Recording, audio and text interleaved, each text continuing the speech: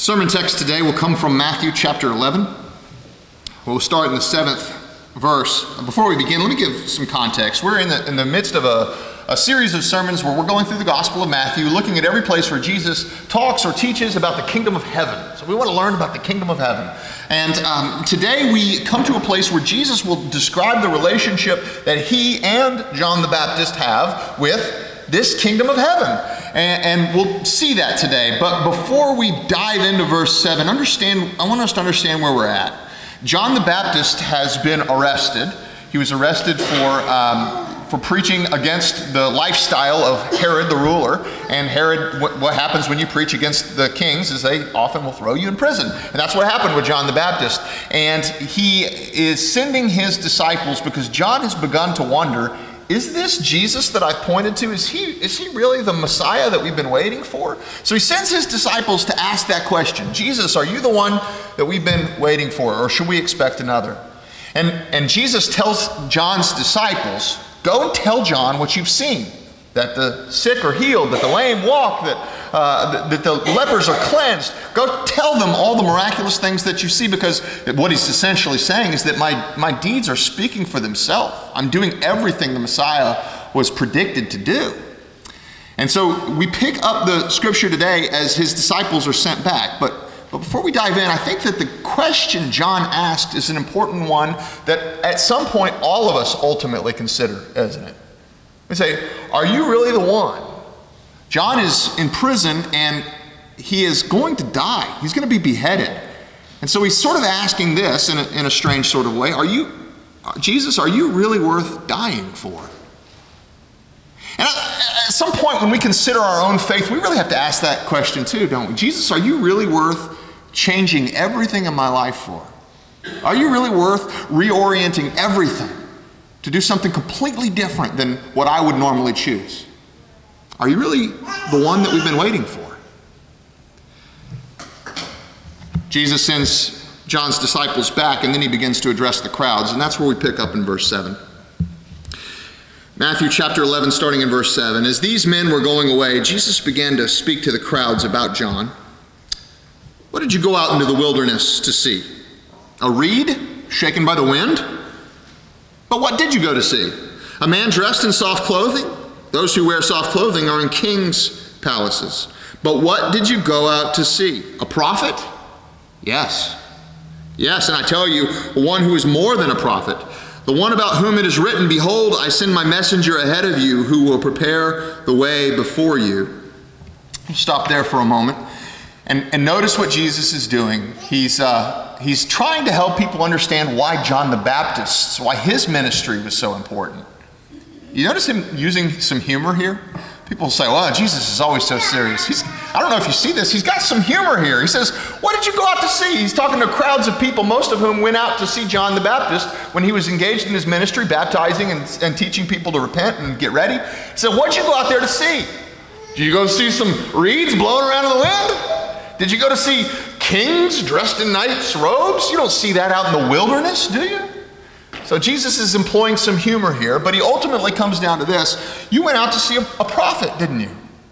You went out to see John because you believed that he was a prophet of God and you wanted to hear what God had to say. That's why you went out to see him, isn't it? He says, yes, indeed, he did go to see a prophet, but he's even more than a prophet. He is Elijah manifested. Do you remember what we read in Malachi earlier? That was what was read from Malachi are the last words that were written in the Old Testament, and they predict that before the Messiah comes, Elijah will return to get the people ready for him. And Jesus says, John was him. John exercised the authority and the power and the spirit of Elijah. That's who you went out to see. And what does that say then of Jesus? Of course, he is this Messiah. John is this bridge between the Old Testament and the New. And something that's also really interesting is that the people were willing to go out to that wilderness.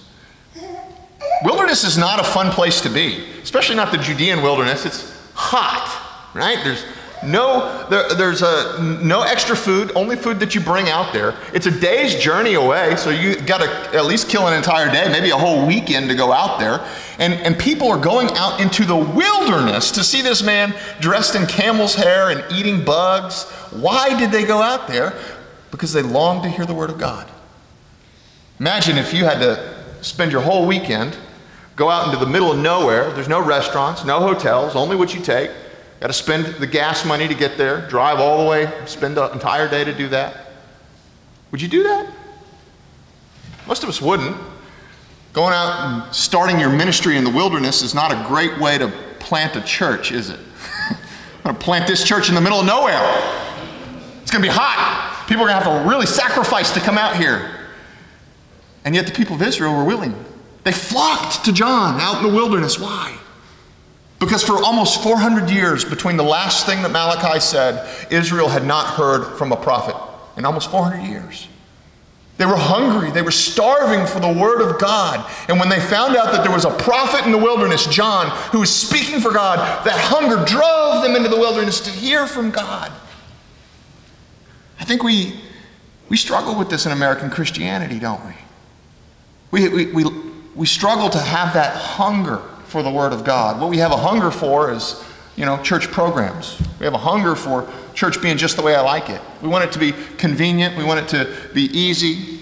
We want it to be accommodating to me. What if I said, well, the worship committee is considering having a worship service at 3 o'clock in the morning, 50 miles from here. And if you get caught coming, then you'll be arrested. That's the case in many places around the world.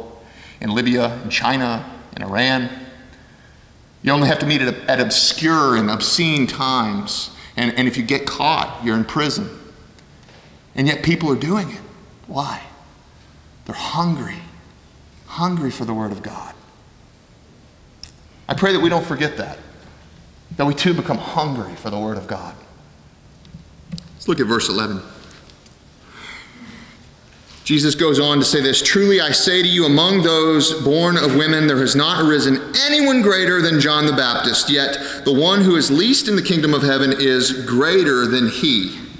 In what sense is John least in the kingdom of heaven? Well, he's the greatest among those born of men. It's certainly not his personal righteousness. John the Baptist is personally very righteous. In fact, when he was born, he's told not to have any wine or strong drink. What that probably indicates is that he was to take a Nazirite vow, which is a very sort of holy and set apart person. He was a very righteous person, chief among, he would blow us all out of the water put together as far as righteousness goes. He goes out in the wilderness and wholly devotes himself, every aspect of his life, to the Lord all the time without ceasing. So it can't be his personal righteousness, but what then? I think what Jesus means when he says that John is least in the kingdom of heaven is in regards to his office. His office, his job as this final prophet of God, his job is to point to Jesus and say, here he is. That's John's job. Here he is. Behold, the Lamb of God who takes away the sin of the world. That's what John says. And Jesus says, even as great as John is, his job is the least job in the kingdom of heaven. Why is that? Well, because all the prophets before John, they could only point to say, get ready, Jesus is coming, the Messiah is going to be here. John gets to actually point to him and say, here he is. But we, from our perspective, have an even more important office than John. Do you know that? I'm not saying you're more righteous, I'm not. But what I am saying is that you have a more important job than even John the Baptist did. And it's not to just simply point to Jesus and say, here he is. That's the least. That's what John did. Our job is to point to the death and resurrection of Jesus Christ. John never got to do that, but you do. You have the opportunity to share the gospel. Before you can be a minister of the gospel, though, I think we all are called to be ministers of the gospel, disciples who make disciples. But before you can do that, let me minister first to you. Let me remind you of the gospel, maybe some of you for the first time to hear the gospel. When we talk about the gospel, we have to lift up two attributes of God. They must be lifted up. First, that he's holy, and second, that he's love. Both are equally important. God is holy and God is love. When we say God is holy, what does that mean? It means that he's beautiful. It means that he's lovely, that he's everything we desire, that he is more than we can imagine, and we see God as high and lifted up, and who never does wrong, and who's altogether righteous. And yet, when we think about God's holiness, we also can't help but realize that we are not that. We are sinners. We've fallen short of all that goodness. And so we cannot be in the presence of God. That's caused a separation that we feel at a heart level. And anyone you talk to and witness to, they're going to feel it at that heart level too. But here's the other aspect. That God is love. That God loves you so much that he would not let your sin and your separation remain. He wanted you to be with him no matter what. And so what he did is to send his only son, Jesus Christ our Lord, to die as a substitute and pay the penalty for your sin. So that when you trust in Jesus, your sin is gone, completely forgiven. Why? Not just for the sake of forgiving your sin, but so that you can be in the presence of an all good, beautiful, glorious, holy, wonderful God.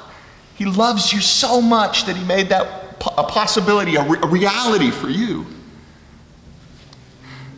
Now, how do you get that then? And that's the point that anytime you're witnessing the gospel, you want to get people to too. And it is to say this, that you have to go to the cross.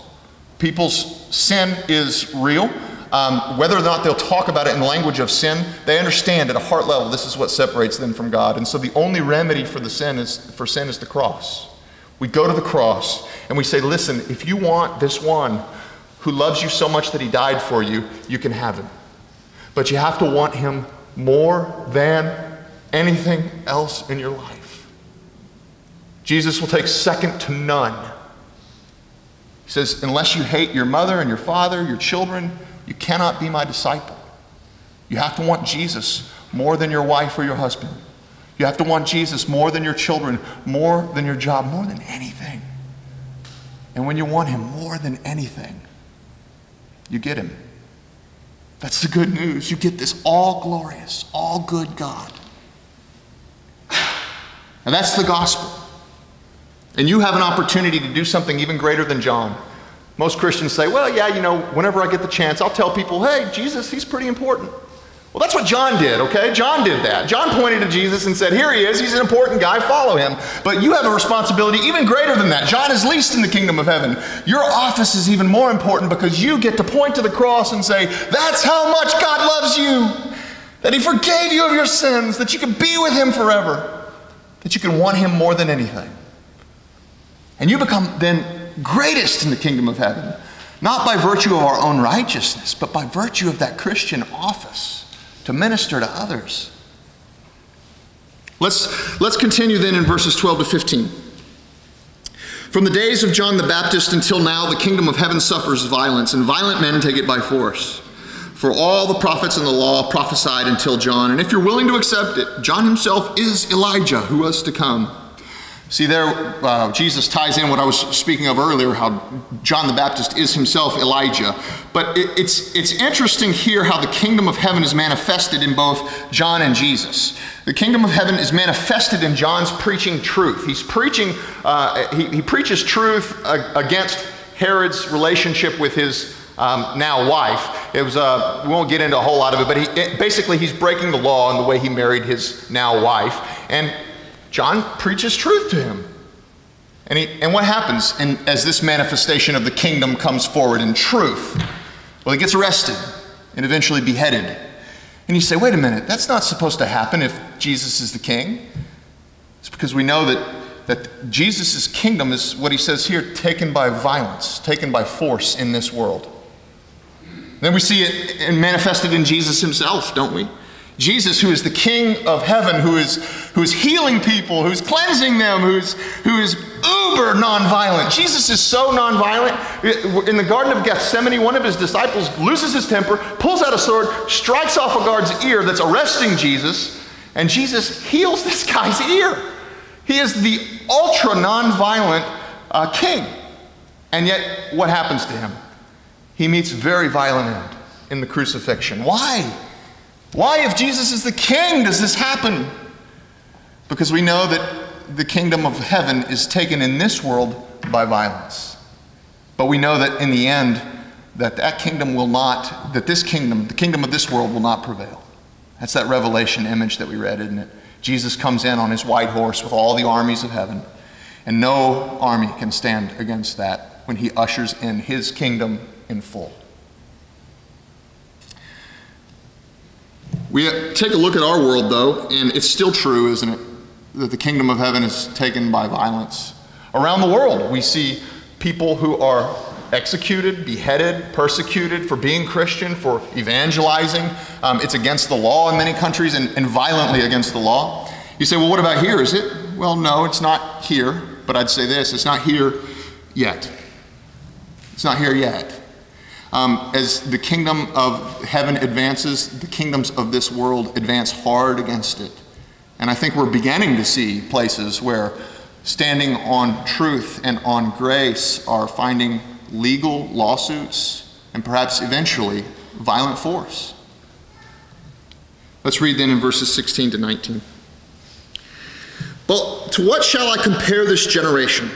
It's like children sitting in the marketplaces who call out to other children and say, we played the flute for you and you didn't dance. We sang a dirge and you did not mourn.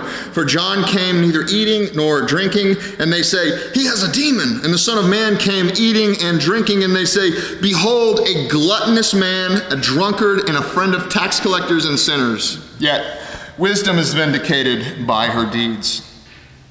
These are interesting little verses. It may not be really easy to access them. Let me see if I can help you. Jesus starts to talk about the way that children play and how they play different games. He says that there's one sort of game that children play where they play the flute, and it's a happy game, and all the children are invited to come in and play this game. And then there's another sort of game where they play a dirge, which is like a funeral march, and they're pretending that they're at a funeral, and they invite children to come in and pretend like they're at a funeral. And what he's saying is that God is inviting us in many different ways into this kingdom of heaven, and in so many different ways, the people of this world have rejected it.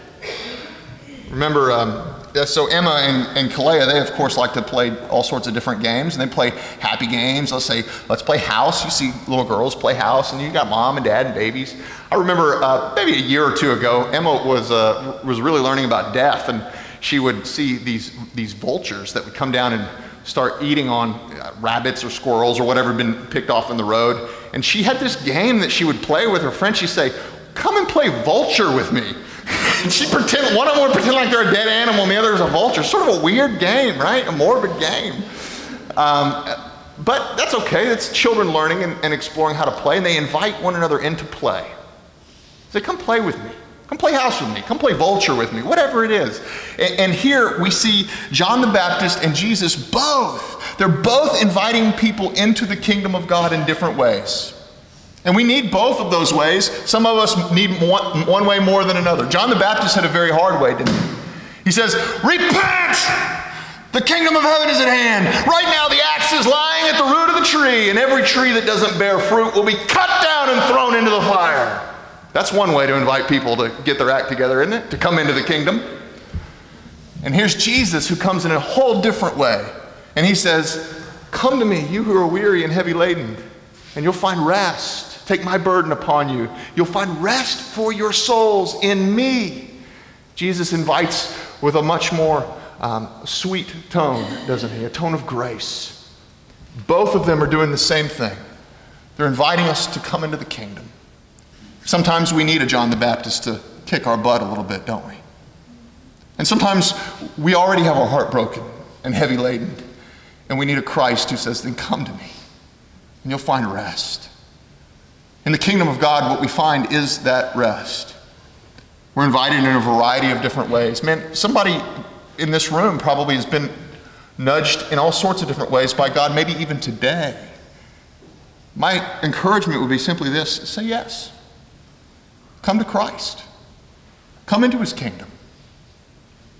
I'd also encourage you, as we are considering how to be disciples that make disciples, to remember that whoever you begin to witness to or speak with, they may need one of these instruments or the other. They may need more of a John the Baptist or more of a graceful Jesus. Sometimes we do need a little kick in the butt, and someone that you're talking to may need that. But other times we need someone to give us a soft word, to say God does love you, And here's the proof that Christ died for you, to make a way for you. May this word be to the glory of God and for the joy of his people. Amen.